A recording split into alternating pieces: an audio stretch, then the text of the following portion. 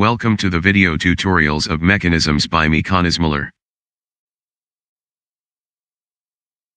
Here is an animation of double-acting pump.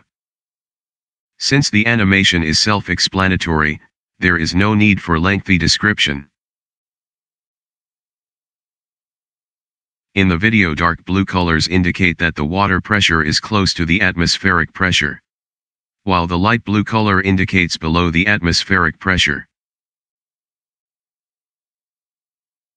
As it can be seen in the video, water is pumped during both up and down stroke of the piston. Notice how 4 check valves are arranged for continuous water pumping operation.